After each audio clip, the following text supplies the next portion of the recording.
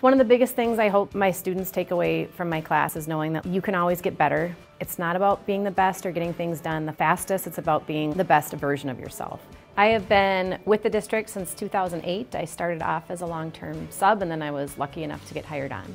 One of my approaches is I always try to stay positive and try to assume positive intentions from everybody. Especially after the pandemic, we're all carrying a lot more baggage.